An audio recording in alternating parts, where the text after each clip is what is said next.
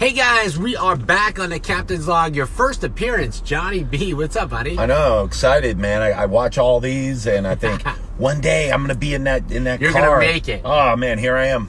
You are. Well, you're not too far away. You're just across the pond in Tampa. Yeah. So I thought it was farther. It's not that far, right? 2 hours, 20 minutes max. Yeah, it's a good little jaunt. I go over there on vacation, and you come over here on vacation. It's funny, right? Yeah, it's like the same town, really. It's just we're out of town. Right, exactly.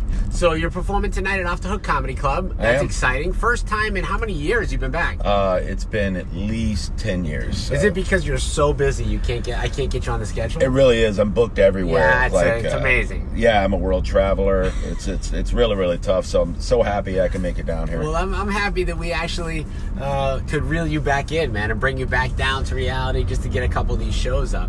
So scroll down to this thing. Let's see where. Okay, we're gonna go. We're gonna go here. We're gonna share it on Johnny B's, so we can see us. That's we're us. Figuring right out there. technology All right, in front of you. To whatever page you want. Oh, here we go. You don't have to worry about writing a title because you can do that later. Yes, perfect. Don't take up my show. I don't go to your show. Just because you don't even have to be on it. You can shut it down now. Oh, neat. Yeah. So listen. Here's the thing. You have a radio show. I do. And is that like a passion, or is this?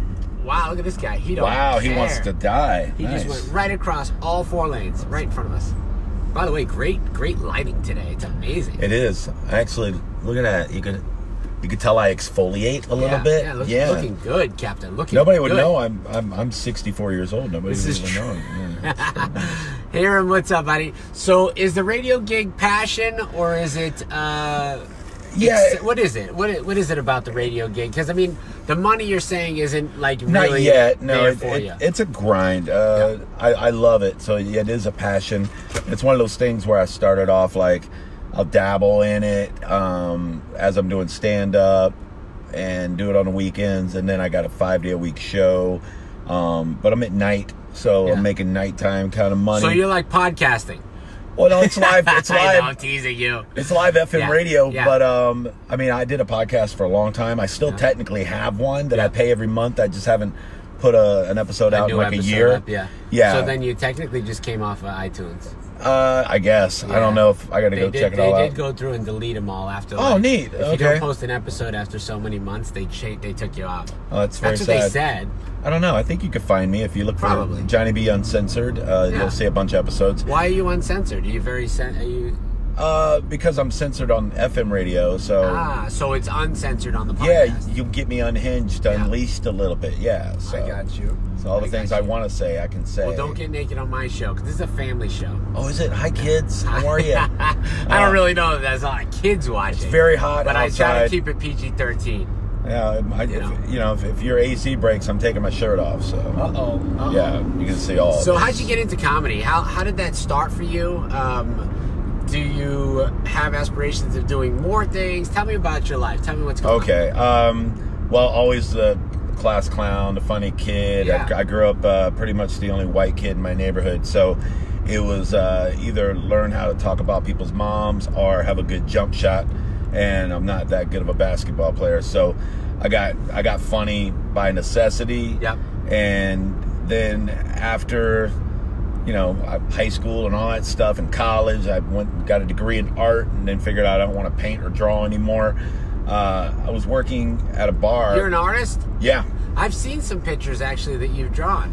A little bit. Every now and then I'll dabble, but I just kind of lost my passion in college. I was like, I got all these professors like paint this color and you suck and I hate you and all that stuff, so I was like, I don't want to do it anymore. But then I was working in a bar. I was singing in a band because I sang also. This guy sings. He's an artist. He's a comedian. I mean, seriously, are you a lady slayer or what? I'm a Renaissance man. I do it all. And so then I got back from my my 4th stint in Iraq. I'm kidding. That never happened. So You had me actually on that one. I was like, really? Yeah, no, I was the fattest Marine. But I was fronting this band, and I would change the lyrics of all the songs, and I would like really piss everybody off. Oh, right. Yeah, so they're like, dude, we just want to do music, and you're up here making jokes all the time. And I had a guy throw a bar stool at me because I was roasting him in front of his girlfriend. Sure. So my guitar player's like, you're a comic. You should do comedy. So he tricked me into going to a comedy workshop, said we were going to lunch. By the way, if you ever want to trick a fat person, tell them you're going to get something to eat. You can take them anywhere. Take them to jail. Right? It don't matter. Yeah. So I go to this workshop, and I was like, you know what? I kind of like it. Yeah, it was in Tampa back in the 90s. It was, the old Comedy Works comedy club. Okay. And now it's... Who was the teacher, by the way? Oh, my God. It was... Pretty Paul Parsons was a Tampa legend. Still doing stuff. He won't die. He's like 112 years old. Yeah. He was like the guy running it, and there was a couple other guys I don't remember, but I remember seeing Larry the Cable Guy before he was Larry the Cable Guy. He was just Dan. I saw him roll through there. I ended up. And do you know the story about Larry the Cable Guy with Renee at the Improv? No, I don't know that story. Renee Hart, she's the booker. She runs Florida's Funniest competition. Yeah, she's awesome. She told Dan never to do that gig again at her open mic. Wow. Don't ever do the Larry the Cable Guy act ever again. That's funny. And then the rest is history. Yeah. I know he would call into... That's a true story, though. She talks about it. That's funny. Literally, she was like, that was terrible. Don't do that again. Be yourself. Just be funny. She doesn't look old enough to even have been back then. No, like, for sure. But yeah, I mean, I remember he would call into local radio stations as this Larry the Cable Guy. Yeah. And then I don't know who told him, but somebody said, you should do 5 minutes on stage. And that's funny. I didn't know the Renee story. That's really funny. Yeah, he came out. He used to do the open mics and feature for them at the Improv. And that's funny. He did the Larry the Cable. She's like, don't do that ever again. It's terrible. You'll never go anywhere. That is funny. So I did the workshop. They offered me 3 minutes that night on stage, and I opened up for like Happy Cole. I did 3 minutes. Yeah. Did fine. The next night they invite me to another comedy club I will not mention, and Carrot Top was there. Okay. And they said, you got 3 minutes. I get up, I did 4 minutes. Like, I saw the light, but I was freaking out, didn't know what was going on. I get off stage, and the club owner just destroys me in front of the staff. He yells at me, and I was like, if this is comedy. I've never done that. I know. Well, you're not a complete douche. So I thought that was what comedy was. So I was like, I don't want to do that ever again. So I didn't do comedy for 6 more years until they opened the Improv in Tampa. Really? And when they opened the Improv, this is 2000, 2001. Had you written jokes, though, or did you just go up there and try to be funny? Yeah. I stopped working in a bar. I became a poker dealer at the Hard Rock, and I would make everybody at the poker tables laugh. Right. I would make the break room laugh. Instantly, everyone's like, you're so funny, you're a comedian, get on stage. It's nothing like that, right? Right. There's a lot more to it, obviously. Correct. But they had this big open mic contest. It's like their big grand opening month or whatever. Yep. So everybody at the casino was like, go do this open mic contest. So I did it, and I won. Part of the reason why I won is I brought like 100 people from the casino. Yeah. You stacked the odds? Oh, yeah, big time. What was the, what year was this? Like 2000, like late 2000, early 2001. Wow, okay. Yeah, so I did that. Then I just started really getting as much stage time as possible, like any open mic, any stage time. But I don't want to interrupt, but by the way, Johnny B's my guest. You could see him all weekend, but tonight we're giving away tickets to see his show. You get a one-time shot to see this show as he headlines tonight, and they have to use the code JBJ. Go on offthehookcomedy.com. I'm giving stuff away on this podcast, guys. This is the Captain's Log. And how can they find you on Instagram, Facebook? Because they want to follow you. I always like to give my guests information. Instagram's Johnny B Tampa. You get to see all the bacon I cook and all the food that I cook. I do a lot of cooking stuff. It's a good follow. And then, of course, my stories can be pretty goofy. And then Twitter, Johnny B Comedy. I'm holding on to Twitter. Everybody's dumping it. But I know. It's I don't even post on it. I just literally, whatever flows off of my Facebook that goes onto Twitter, I let it ride. Well, I have the blue check. I'm not giving up because I have the blue check. Yeah. You know, if you don't have a blue check and you're on Twitter, just give up. Like it's not worth it. Right, it's not worth it anymore. But if you're an old fart like me and you worked hard, when did you get your blue check? It's been a couple years now. Yeah. How did you know you got it?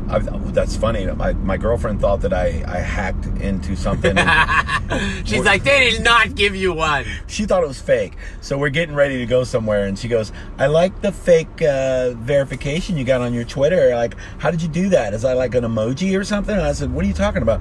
So I logged in, and I freaked out like a 14-year-old girl that just saw Bieber. I was like, oh my God. So then I'm like, really tweeting way too much at that point, and everybody's like, we get it, dude. You made it. You're verified, bro. Yeah. So actually, I got in a Twitter little battle years ago, back in probably 2008 with Faison Love. Oh yeah. And I got verified after going back and forth, and I don't know, I just one day I woke up, I was verified. But the funny thing was is people didn't even know what the blue check was on Facebook or Twitter really until Instagram, I think. Right. I think because they would have had, people had no clue that meant anything unless it was just that Naples was so far behind everybody. I don't know. Yeah, I'm not real sure about that. I was actually late to Instagram. Like Facebook, I was really heavy on Facebook and Twitter, and all my younger friends in the industry and radio and comedy, they're like, dude, where's your Instagram? And I'm like, I don't know. So about a year ago, I really got on Instagram. And now it's my favorite. Now I love it. It's addicting. It's so much better than everything else. So I try to do more on Instagram now because I look better in a filter. Yeah, well, that's it. You know, I hear you. I hear how that works. I mean, I wish I could go on stage tonight with rabbit ears. It'd be so much better. Do you use Snapchat? I have Snapchat, rarely ever on it. Yeah. Because I only got it because I thought girls were going to send me naked stuff all the time. Right, that's what everyone thinks, right? No! It happens occasionally. Yeah, well, for you, you're Captain Brian. I get nothing.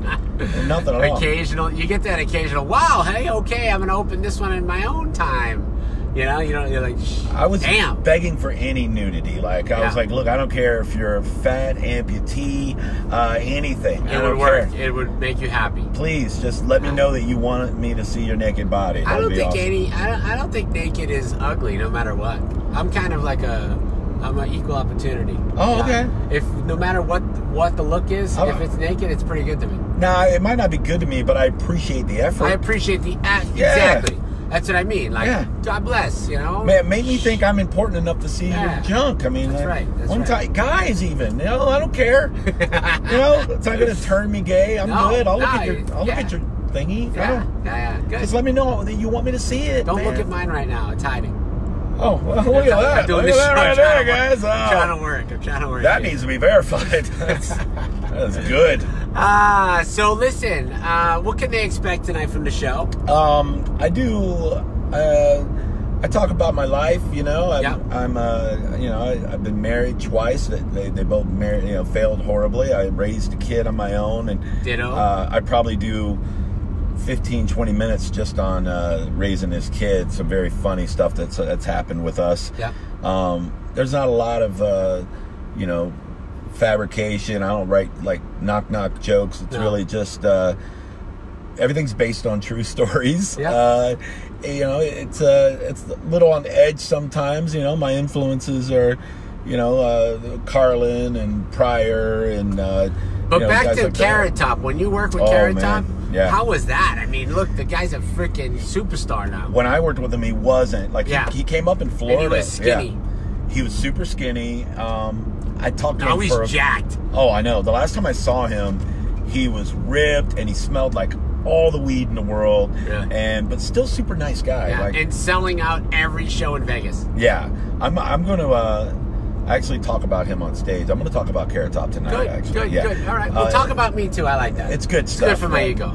Yeah. So Carrot Top was very nice to me. I ended up working with him again after that horrible ordeal where I got annihilated by the club owner. Yeah, that's weird. Yeah. We won't do that. No. It was. But if you suck, I will say something. I won't annihilate you. I'll just tell you you suck. I don't suck. I think the crowds are going to be awesome. So they are. I've heard nothing but good about the crowds at Off the Hook. So I blame the crowd 100% if I say no. Let me wrap it up, guys. This is the Captain's Log. We just finished on 105.5 The Beat.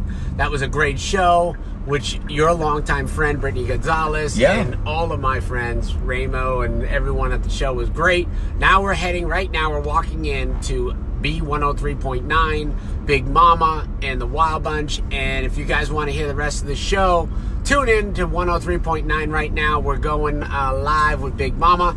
This is the Captain's Log. I'm Captain Brian. My guest, Johnny B, is going to be at Off the Hook Comedy Club all weekend. Don't miss him. And you're going to be with Big J Okerson tomorrow, who's live on the show with me. Don't miss Big J tomorrow. The Captain's Log. We out.